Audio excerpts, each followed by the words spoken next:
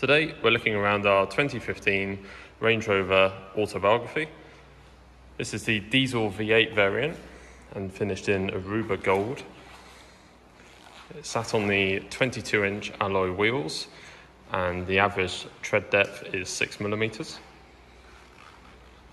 It's had 3 previous owners and is currently on 70,000 miles. In that time, it's had 7 services, with the most recent one being carried out on 69,500 miles. It's got the electronic tow bar that can be deployed at the back there. It's also got the side steps, which will be deployed when I open the doors in a moment.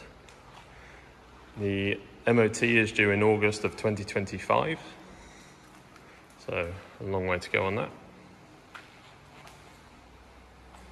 Just take a look inside. Just looking at the passenger side now, and as we open the door, the side step comes out there. It's a nice feature.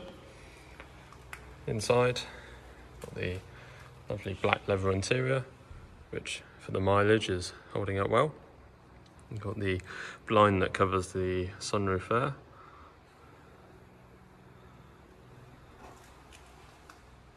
Looking behind the passenger now, got the thick pile mats down there. So there's the Meridian sound system there. Got the Autobiography logo there. The armrest in the middle. Looking at the boot, it opens automatically on the key. You can also see the electric tow bar down there. Got the rubber boot liner in there as well. Looking behind the driver now, again, it's all in really good condition. This vehicle also features the soft closed doors. They'll just close that last little bit. Just looking at the driver's side now, see the additional storage in the door card there.